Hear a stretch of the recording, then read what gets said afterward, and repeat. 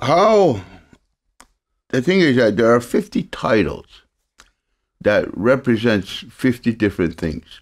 49 of these titles, and that each title represents a family, and that what people want to call a clan, and that like KAIANEREKOWA, we have 9. So we have 9 Rudianesu that must be there, representing the voice of their families. Then you have, and KAIANEREKOWA, he sits with what people know as the Seneca, okay? And he has 8 families. So he has 8 Rudianesu that sit there. Across the other side of the house, there sits what people know, the Onaida.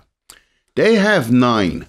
So 9 families they represent, so they have 9 representatives. Cayuga, he has 10 families. So he represents 10. So there's the 10 titles that are there. The Onondagas have the 13 titles, 13 families. So they have to have the 13 Rudianesus there. The 50th title, he has no family like the others do. And that's the title of Adudaho. And Adudaho, he can, the original, according to the story, the original Adudaho was an Onondaga. But the thing is, Adudaho is a responsibility. And the Adudaho can be chosen by the council. And from any one of the families, any of the 49 families, he doesn't necessarily have to be Onondaga. He could be KAIANEREKOWA or Onoyodaga, Kayuagaga. It doesn't matter. It's what they have come to an agreement is that they need to appoint somebody that is going to hold that responsibility. And that person who becomes the Adudaho need to understand that everybody is his family now. And Adudaho means he connects us all. That's why we are all his family. And he has to represent each and every family equally. He cannot play favorites or anything.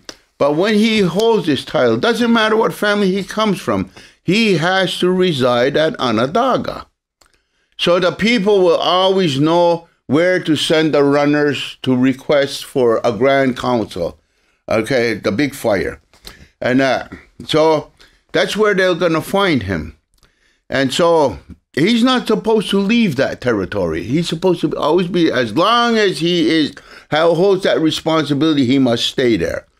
And so when the runners go over there and bring him the issues, the concerns, he will consult with the Onondagas that are there. But remember, he only consults with them to help him. And so then he makes the decision if he should send out the runners to the 49 families to call them that there's an urgent matter that needs to be taken care of, or a matter of great importance. And he has to determine this, if it calls for a grand council. And so that's his job. And he's the one, he has no power. He has no powers. What he has is a responsibility.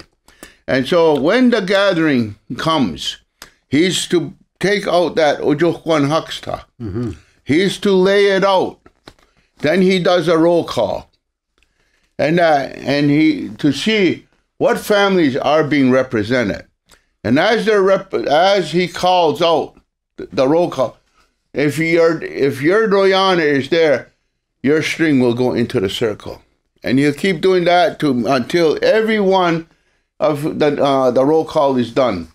And then they're put in there. And